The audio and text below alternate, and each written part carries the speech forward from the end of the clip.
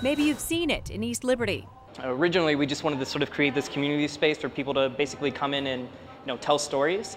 And we sort of use waffles as bait. Maybe you've had a waffle here and even been on the show. It all started in 2008.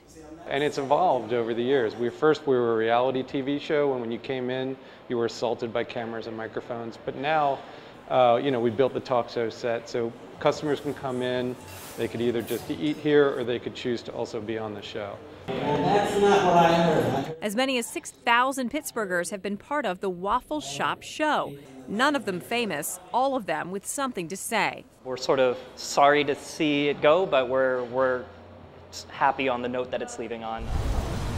The Waffle Shop is shutting down. The owner, Carnegie Mellon University art professor John Rubin, will focus on the other restaurant he started, the Conflict Kitchen. Right now, it's next door to the Waffle Shop and shares its kitchen.